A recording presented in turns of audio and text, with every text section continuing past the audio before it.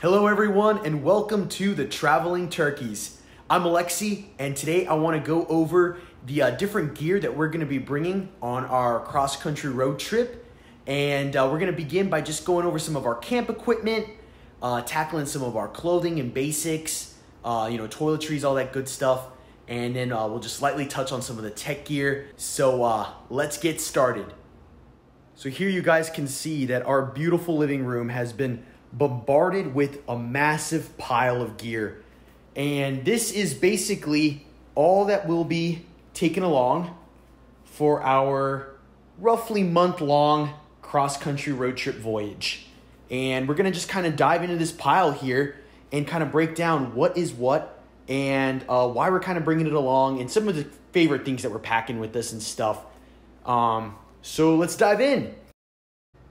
So first and foremost, I want to go over the tent we're going to be bringing. So this is going to be our home away from home for the majority of our vacation, and it is actually a Costco find. This right here is the Core brand 6-person instant cabin tent. So this 6-person tent is what's known as an instant cabin tent. Now what that instant cabin tent means is that you can set this whole tent up in around a minute. Yeah, that's crazy, right? But the thing is, what makes this tent different than others is that it has full integration. Now, the frame is connected to, the canvas material. So basically, it's like a giant pop-up. You're gonna pull the tent out, unfold it, and it's gonna begin to spring to life. You're just gonna pull the different rods up, and it'll instantly start clicking and taking shape on. So you don't really have to connect different parts and pieces. Everything is integrated into one unit. So we're really looking forward to that ease of use. On top of that, we're loving that extra height we're gonna have. 72 inches tall. This tent is gonna give us plenty of room to change comfortably and keep our gear nice and dry. Here we've got some easy instructions and troubleshooting tips.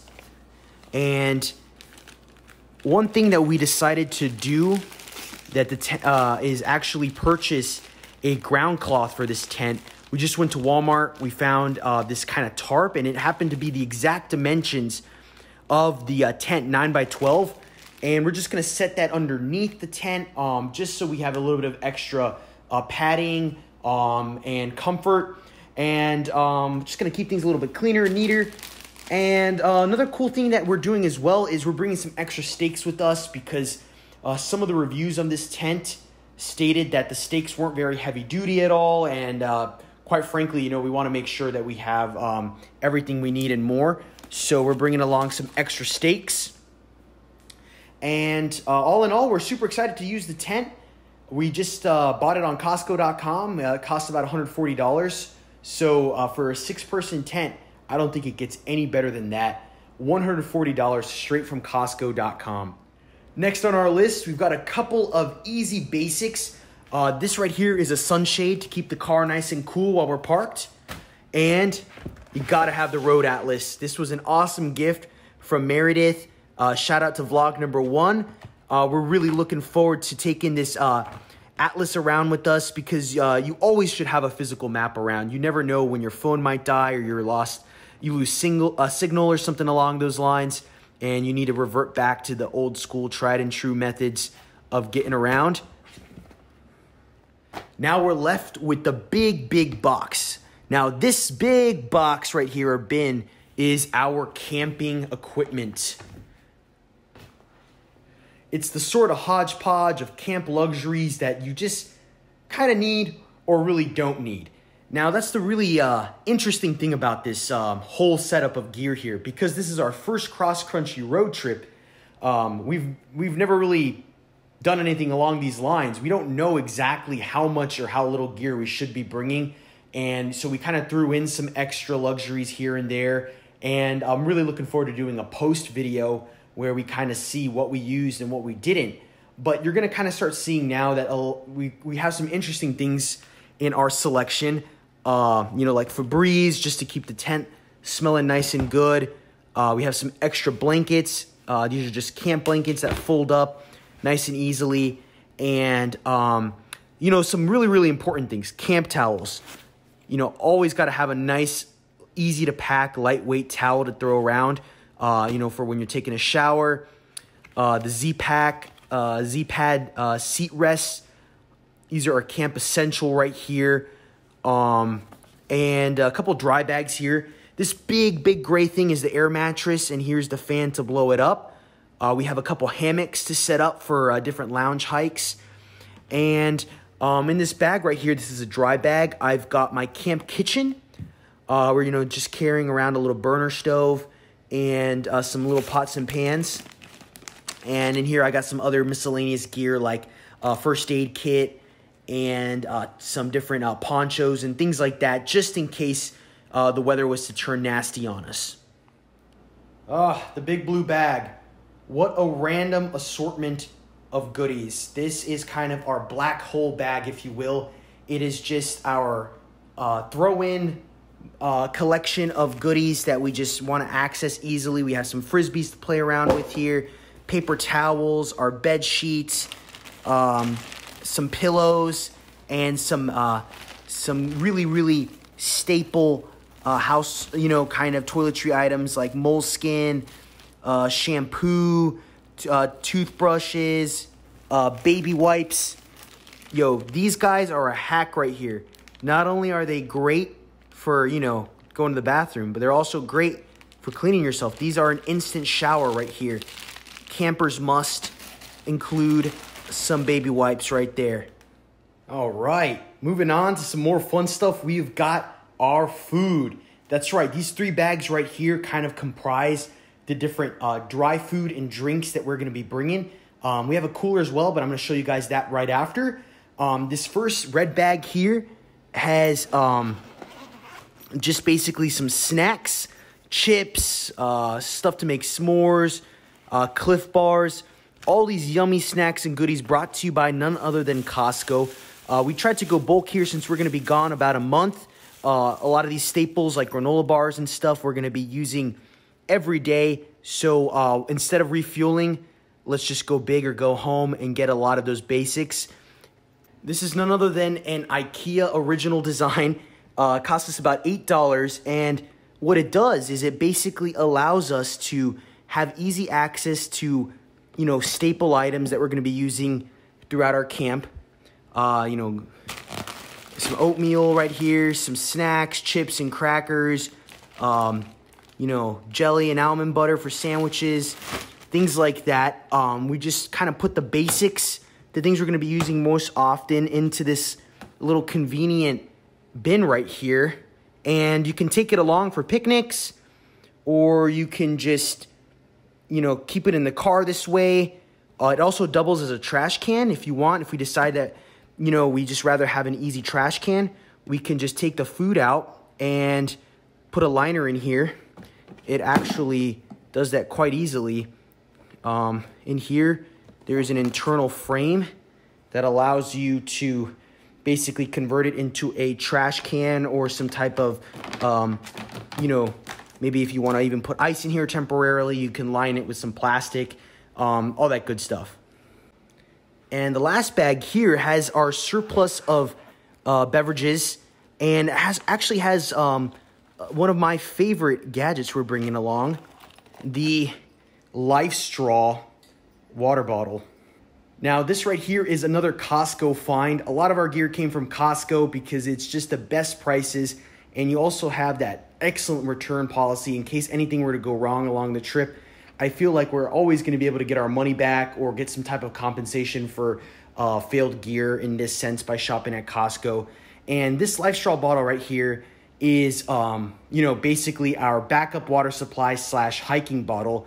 We can fill up at streams, different lakes, any water crossing. Basically, we'll be able to just keep this on in our backpack here and easily access clean water anywhere we go. You know, a lot of backpackers use the Sawyer squeeze or other filtration methods, but this one just seemed to be the best bang for our buck. We got 2 Life Straw bottles for under $60 at Costco, so that saved us about $20 if you were to purchase them at the store. And we have tried these. They are awesome. The water tastes great. I mean, it tastes better than filtered water. For some reason, these things just work really well, and it's kind of strange how good the water tastes. You know, we have a couple of extras here. We have some, regular water bottles that are insulated to keep things cold. Definitely, if you're bringing a Life Straw bottle, do bring a couple of just traditional water bottles. These are just some Camelback sport bottles. And the reason why you're going to want some of those other water bottles is because if you're putting drinks like juice or soda or Gatorade, any of those things, into the Life Straw, it will damage it. So you're going to want to use this traditional water bottle for different forms of hydration. So we're going to be mixing some electrolyte powder into these Camelbacks. And then we just have a ton of water bottles. We bought a Costco 40 pack, and we're taking all 40 water bottles with us. We just have them split between this bag here and our cooler. So let's dive right into the cooler. Meet our cooler. This is our Ozark Trail Yeti knockoff straight out of Walmart. It's a 26 quart cooler, and it's a little guy, but he's going to do exactly what we need to do for this trip, and that is keep some basics cool for us. Right now, this bad boy is loaded to the brim with water bottles, and that's because we're just kind of temporarily using it as a water bottle storage. There's no ice in this cooler right now, but there sure will be some very soon.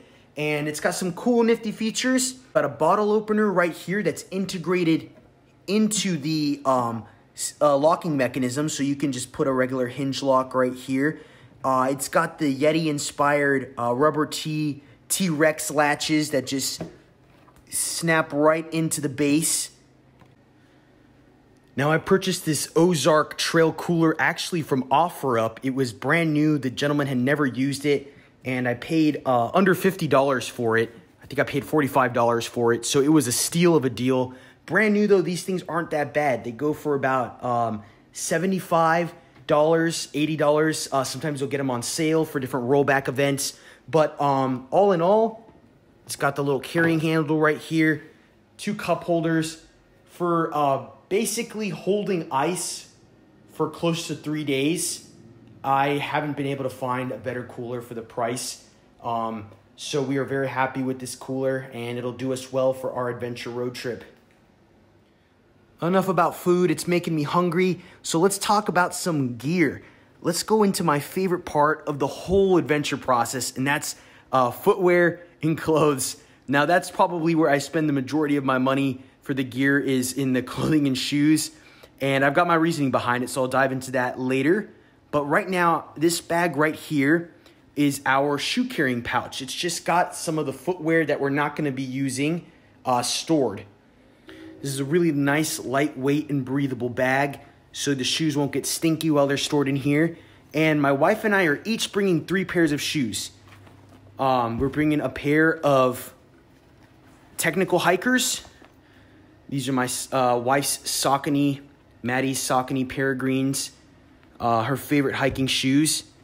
I'm bringing along a pair of Topo Ultra Venture 1s as my pair of technical hikers. Got to have that Vibram outsole. I also have some custom orthotics in here to keep me extra comfy. And so in addition to technical hikers, we're bringing some, sandals. Maddie's got some flip-flops. I'm bringing some Crocs. These are kind of shower shoes, basically. And then we are bringing a pair of, kind of comfort hikers. And for my pair of comfort hikers, and Maddie and I both have the same pair of comfort hikers, they are the New Balance Hero V6s. These are just an awesome pair of comfort hikers because they have so much support. They're almost like a Hoka in the sense of comfort. They have this super plush foam, fresh foam midsole is what New Balance calls it. But they also have a Vibram outsole, a Mega Grip, Vibram Mega Grip, which is going to give us that durability and stability on the trail. But also that cushioning is just going to keep our feet healthy. It's going to help us recover from aggressive day hikes. And on top of that, these are a little bit more of a fashionable shoe. So you can wear these around the city and not feel like completely like a mountain person. You can feel a little bit more like a civilian. So 3 pairs of shoes per person, not bad. That's 1 pair of technical hikers, 1 pair of comfort shoes, and 1 pair of sandals slash kind of water shoes that you can get wet. Mine are the Crocs. Maddie's are the pair of Chacos. All right, it's finally time to talk about clothes. This right here is my 70-liter North Face Base Camp duffel bag. It is my favorite duffel bag ever made. I've got my business card in here in case it ever gets lost. It's got backpack straps and, of course, side handles as well. And this bag is just super rugged and waterproof. And it's inside of it, it's holding my adventure clothes. That's right, y'all. Here we are. The inside of the North Face duffel bag. I've got my packing cubes all organized in here. And basically what I've done is created a cube packing system that allows me to just separate each category of clothing.